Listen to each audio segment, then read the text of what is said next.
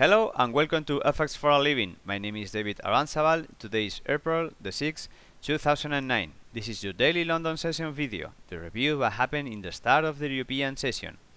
Okay, today we've got a very thin range market at the start of the European session, but let's move to the 60-minute charts and let's see how we could profit from it. Alright, we can see that from the last week we've got a trending up market, but today, very early in the morning at the end of the Asian session, we can see that MACD was showing divergence. So we were expecting at least a little move to the downside. Alright, let's go to the 5-minute charts and let's see the resistance and the support of the Asian session. For me, the resistance of the Asian session is going to be the high of the period between midnight at 7 o'clock GMT. And the support of the Asian session is going to be the low of the same range, of the same period of time.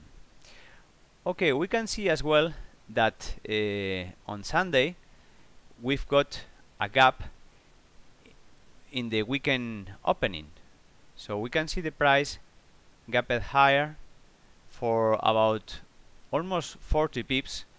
The price almost filled it up and start going and trending on the same way. Okay, so we know that we have divergence in the 60 minutes chart, and we can see the Asian resistance. It was holding the pair quite well during the night, and even we start to see MACD divergence as well in the 5-minute charts. As well, we can see this ascending trend line. It was broken and violated to the downside just at the very beginning of the European session. This vertical line is Frankfurt Open and this vertical line is London opening. Okay, let's zoom in and let's go to the 1-minute chart so we can realize much better the price action. We were expecting a move to the downside, remember? So the price just broke the ascending trend line in the 5-minute chart, and even we can realize that just after Frankfurt Open, the price started to make new lows.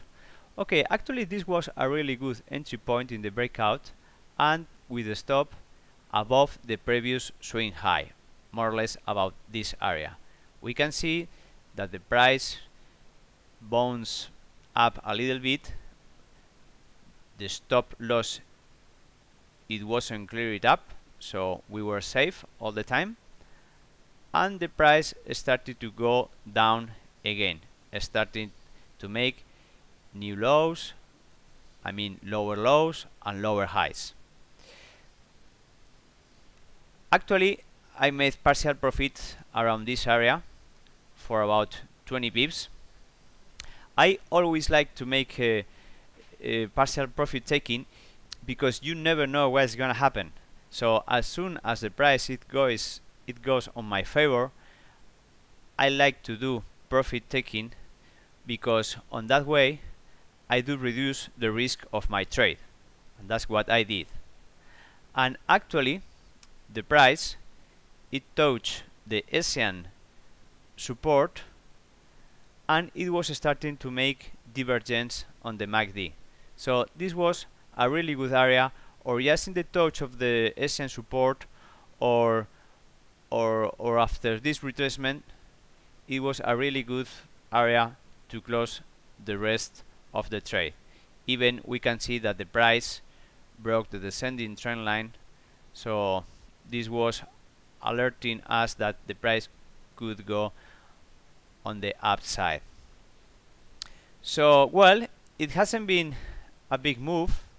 We can see the price has been going on range for most of the time, but at least we could scalp for at least 30-40 pips, so it was not really bad. Okay, I hope you find this video helpful. I'll catch you up tomorrow. Have a great day.